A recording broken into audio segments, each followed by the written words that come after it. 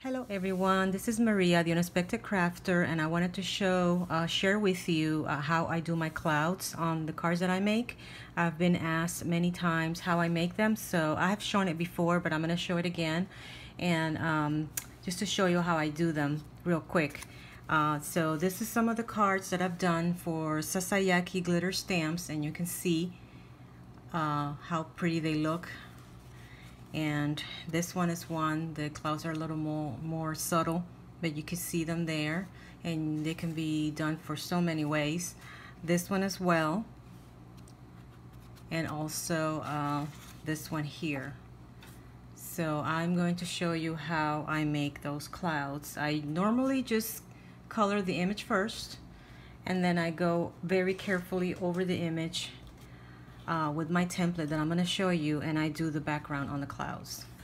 But you can also do the background first, and then if you want to cut and paste, you can do that as well. But the usual technique that I do this is I color the image, the scenery first, and then I do the clouds. So I'm going to show you, and you can do this in many shapes. This is a round one that I had already started, and I will show you how. And this is even a texture cardstock that you can also use if you want. It doesn't have to be flat, or smooth surface, I should say. So here is a shape that I have. It could be used like this or like that.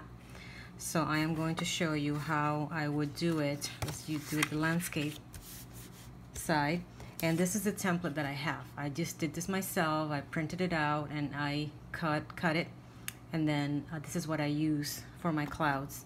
And then I use my color. I love Tumbled glass for clouds, or to create the sky.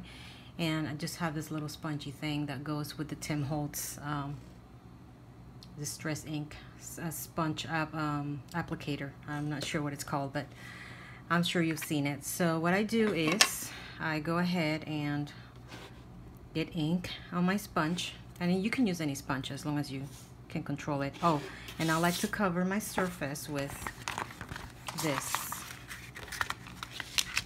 And this is also by Tim Holtz, and this is just like a vinyl mat that you could use to protect your working area so you don't get ink all over your table.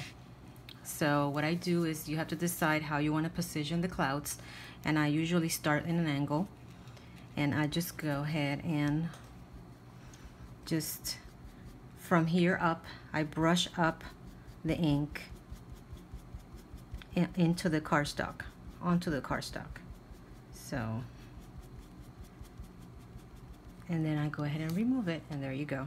You have those cute clouds. Let me see if I can make it a little bigger so you can see. And then you just play around with it. You put more ink on your sponge, and then you play around with it and see how you want the rest of the clouds to look. So then I position it the way I want it, and I just brush from here on off the card, or off the template, I'm sorry, into the card. And there's my first row. So you can play around it and see how you want the clouds to look. So I could probably go like that. And it's entirely up to you how you want the clouds to look.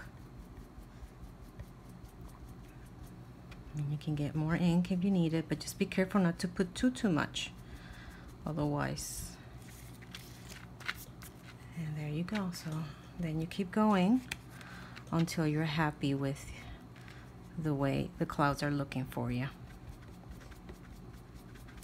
And you can do as many rows as you want, but you have to be careful not to overdo it. And there's a couple of, see how pretty that looks?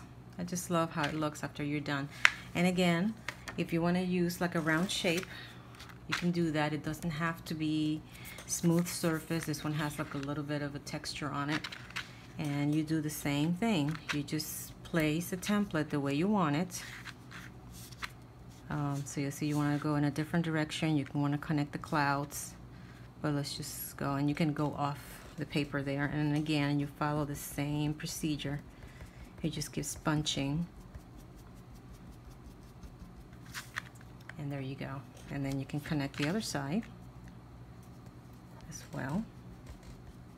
And it may take a little practice, but you know, It's not really that difficult to do, and then you have this beautiful cloud background for any of the projects that you make.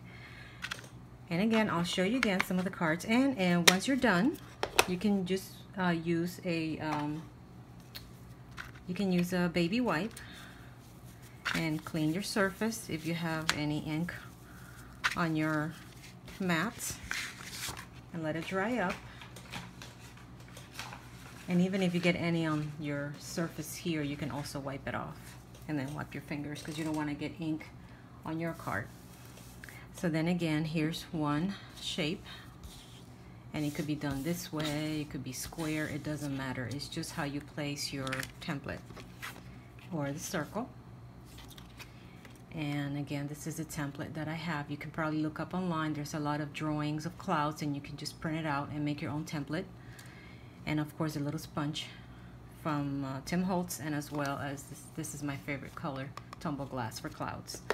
And let me again show you some of the cards with the clouds, so you can see how pretty that looks. It gives you such a nice background for anything that you make, anything. And this is my last one. I hope that you like my video. I know it was a very short video, but I've been wanting to do, and I've been asked if I could share how I do my clouds. And I'm not the only one that does them this way. There's a lot of people that do their clouds this way, but I guess, you know, you have to stumble on them if someone is making them, so that you can see how they make them. But that's how I make them. So I hope that helps you, and I would love to see what you make. And if you like this video, please go ahead and click on the like button and subscribe to Sasayaki Glitter Stamps YouTube channel for more tutorials. Thank you and have a great day. Bye.